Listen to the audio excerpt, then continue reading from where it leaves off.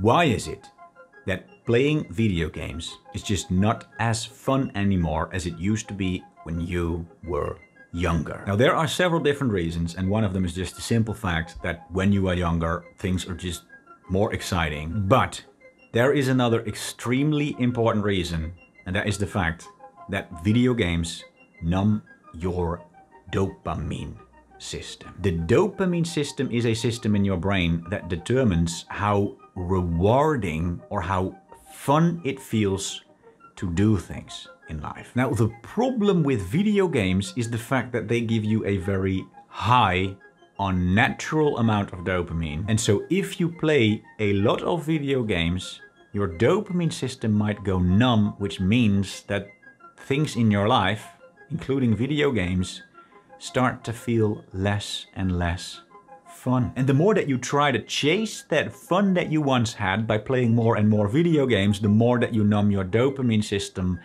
the worse the problem actually becomes. Your life gets progressively less fun over time. And so if you really want to make video games more fun again, you should play less video games instead of more video games.